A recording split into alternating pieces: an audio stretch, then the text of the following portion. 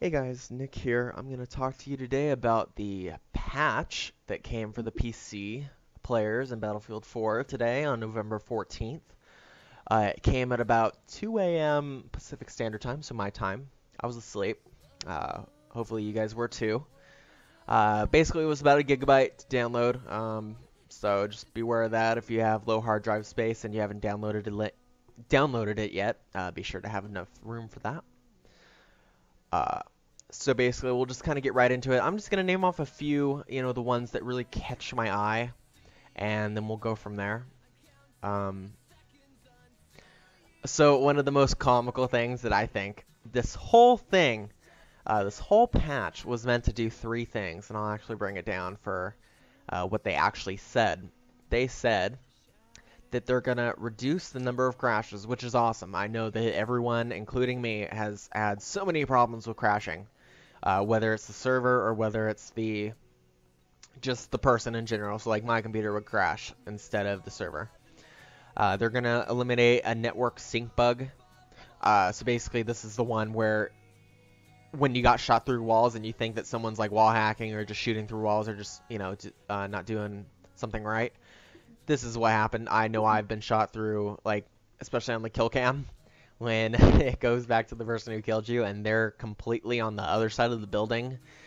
They kind of explained that and fixed it, thank goodness. And then improved network smoothing. So all those of you who have, it's basically based about your latency to the server. So if you have a low latency, you can actually go into your options and gameplay menu and inside the game, and then it'll be a network smoother kind of tab, and you just move it left or right depending on your latency. So the higher the latency, the more to the right you want to go. The lower the latency, more to the left you want to go. So I tend to play on low latency servers just for myself. So I keep it actually at like 0%. That's just kind of me. So if I ever were to go to a higher latency server, you just move it to the right. It'll kind of give you a little more edge with those other low latency people. So the comical thing about this is at the top it says that we are aware of the server crash issue and are working on a workaround to mitigate the issue. Sorry for the inconvenience. I just find that kind of comical because this whole thing's about fixing the crashes, and I understand they're doing their work. I know nothing about all this stuff, like about the codes and everything. I just found it funny. So let's just get into this. I'm just gonna name off a few. Crashes and freezes basically fixed the crashes that would occur randomly. If you ever played Rush, they actually fixed where whenever you destroyed an object, like an objective or a tank or anything, it won't crash you anymore. I've heard of a few instances where if someone exited a vehicle, the server would crash. This happened. I've heard just like once it happened. It was the weirdest thing. So that's just kind of funny, a weird bug. If you guys ever heard of the black screen of death, I don't know if it's just something around my group of friends that play or if it's just kind of known. That's when the crash would occur during level loading. So basically you just have a black screen, just like you're loading a new map, and you just never load and you crash eventually. Another one is, which is the same thing, common crash during map transition, what I just said. In single player, sometimes you crash when you were killed by an enemy, like the AI. This happened to me once, and it was like it was like the first mission, and I stopped playing. I didn't understand why it crashed. So I just need to finish the campaign now that they fixed that. I just haven't gotten around to it, but I know I'm not gonna crash anymore. So those are the crashes and freezes they said that they were gonna fix, and sounds like they did, or they will. Network performance. So this is the one taking damage through walls. They basically just fixed it so when you're in the server, everyone's running on the same ground. So it's not like someone's in there with a faster latency where they can see you longer or see you in a different way that someone on a slower latency wouldn't be able to. So like when I'd be behind a wall, to them I was just running still, and I haven't crossed that wall yet. So that's what they fixed. That's awesome. And then also they improved the network smoothing. So like I said before, you just move that left or right depending on how fast your internet is, and they've improved it. I never really have used it. Like I said before, that I use it on 0% because I stay on low latency servers, but try it out. I'll probably try it out and see, you know, how well it works. So for gameplay balancing, they did a few things, you know, where they removed, you know, said remove scout helicopter for the defenders in rush mode on the siege of Shanghai, where it just kind of gave a total advantage to the defenders. I remember this map.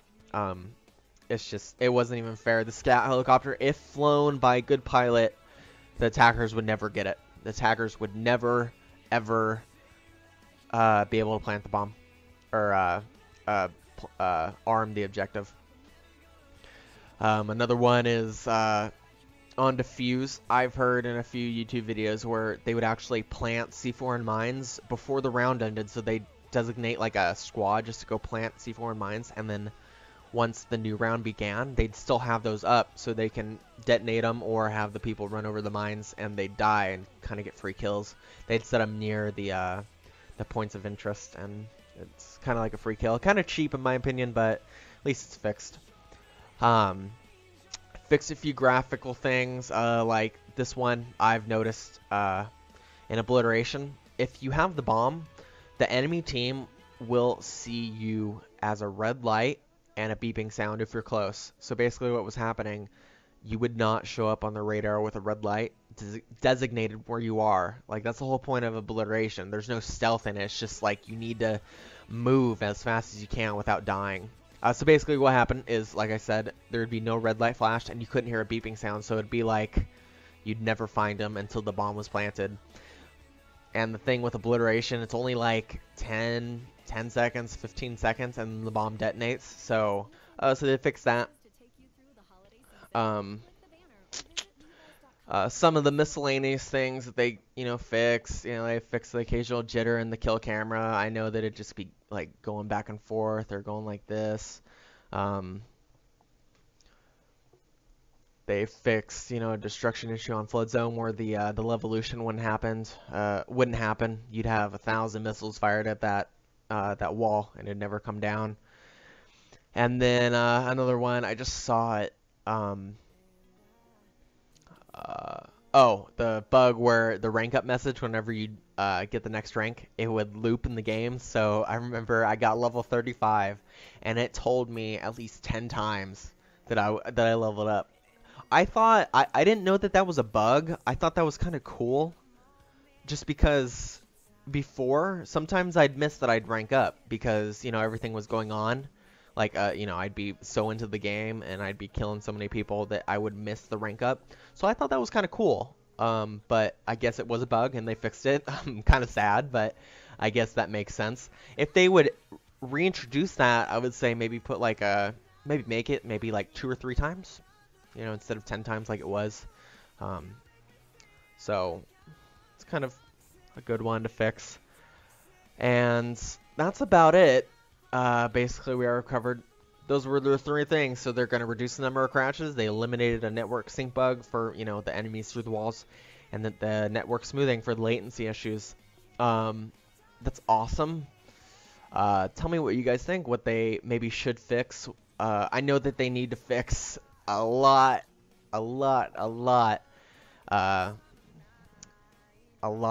still in the game. I understand that, but at least they're attempting. And this crash and freeze thing, that's a big one because I know that was completely just horrible. So tell me what you guys think. Do you like it? Do you hate it? What else they should fix? And yeah, this is Nick. I'll see you in the next one, guys.